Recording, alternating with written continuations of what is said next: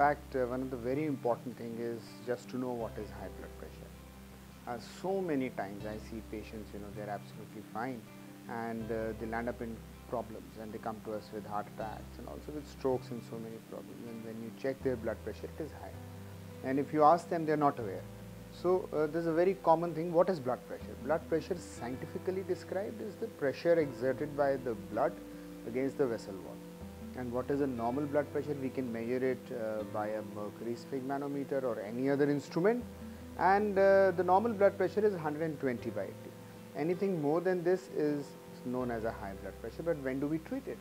As a cutoff, just for a layman, according to the various guidelines, if the blood pressure is more, maybe around 140 or the diastolic more than 9, then definitely you need to treat it with medication and also with the lifestyle.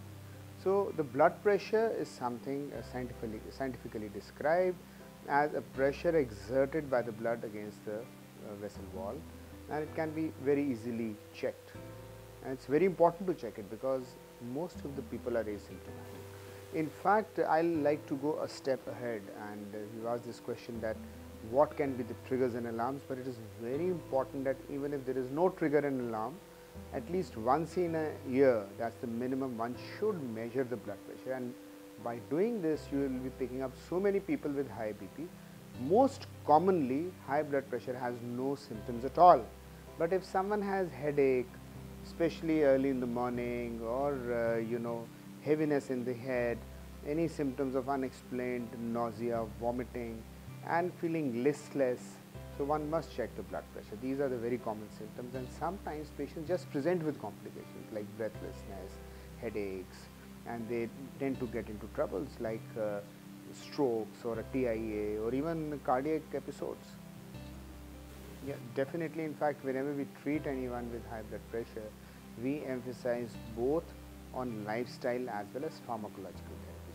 Now, there is a challenge. The challenge is almost all the people, they are not able to maintain their blood pressure just on lifestyle alone. So, if we treat hypertension, the major pillar of treatment of hypertension is the pharmacological therapy.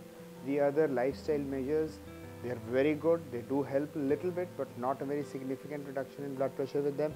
But the problem with lifestyle measure is that in all the studies, patients did have reduction, and then but when followed up over a long period of time, we don't sustain the lifestyle measures. So you can't just do away with pharmacotherapy. So both the things, pharmacotherapy mainstay and then lifestyle also contribute significantly.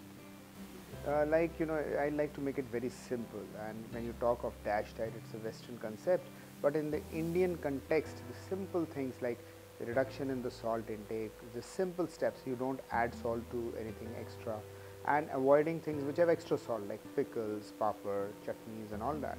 This is one thing. And then walking. Walking reduces blood pressure. Surprisingly, so many studies have shown 10,000 to 15,000 steps a day really helps. Exercise helps. Aerobic exercises do help.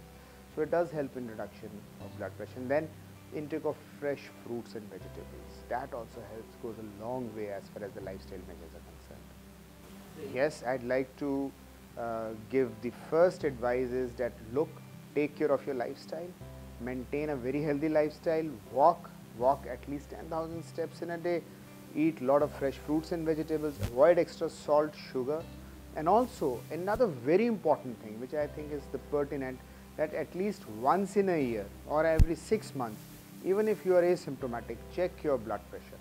That's very important. Measure the blood pressure. Just measuring will pick up so many people who have high blood pressure and who are not aware of that. And the third advice, which is very common, is which I really find it hard to make patients understand, is the importance of compliance of medicines. Once the medicines are started, or the medicines have to be taken properly. They are not for just some time. You need to take it, and without consulting your doctor, don't stop your medicine.